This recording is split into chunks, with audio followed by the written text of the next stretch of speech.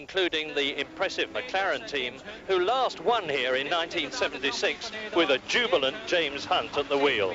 But today starts a new era for McLaren. The first race for their new turbo car with its Porsche-designed TAG turbo engine and the great Niki Lauda driving it. Niki, you came back to racing last year. You won 2 Grand Prix, but this year you have only finished in a few. Has it been very disheartening for you? It was very boring because, as you know, the Cosworth engines really came to an end. Turbo power is the only way you can basically win races. So thank God we decided to get the TAG turbo in our car. We're here the first time with a brand new car, with a brand new engine, the first time at a race meeting after very little testing. So you can't really expect too much because it's a long development program we have to carry out. Well, what are your feelings about the car, having driven it and qualified it?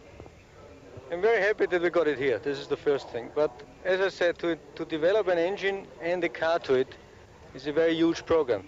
So we are right in the beginning to it. We have to use the next 3-4 races to get all information we need and to work hard over the winter to give us a real race winner for next year.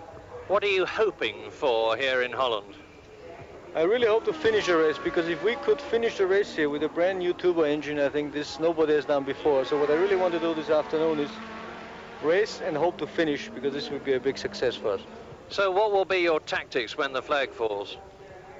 Tactics will be as quick as I can, because you can't really give the engine a running in time because there's no time for it. So I will drive as hard as I can.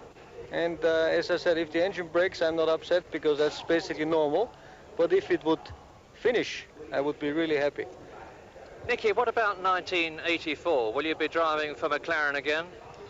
I will drive for McLaren again in '84. I have a contract which committed me to do so. And I want to say one thing.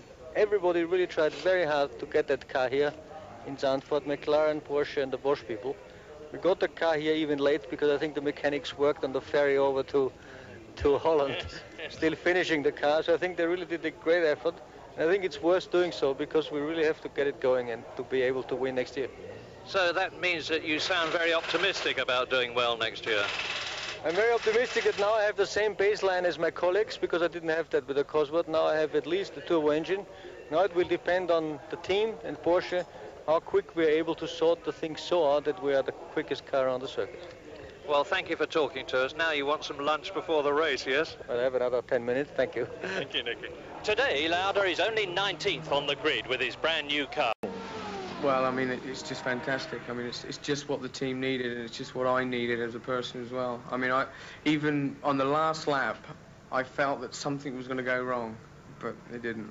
You've been slogging away at Formula One. This is your 3rd year. You've been a top man in everything else that you've done, and you must have been wondering whether it was ever going to come good. Yes, I mean, very much so, actually. I mean, every time the car looks good and we perform very well, some little silly happens and the end result doesn't come. You have been a desirable property in Grand Prix racing for a very long time now, and there have been a lot of people talking to you. There are a lot of rumours about you moving somewhere else for 1984. Is there any substance to them?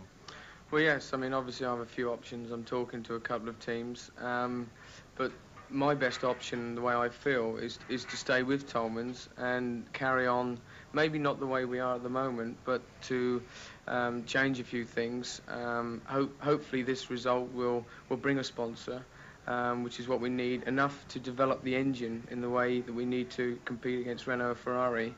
Or if that's not possible, maybe we change a few things, and still I think we then can compete with Works makes. Well, I can't think of anything that anybody's ever done that would be more likely to attract a sponsor than what you have done this year. Now, I know you're busting to get away to a party, right? Yes, I think for sure we will celebrate tonight.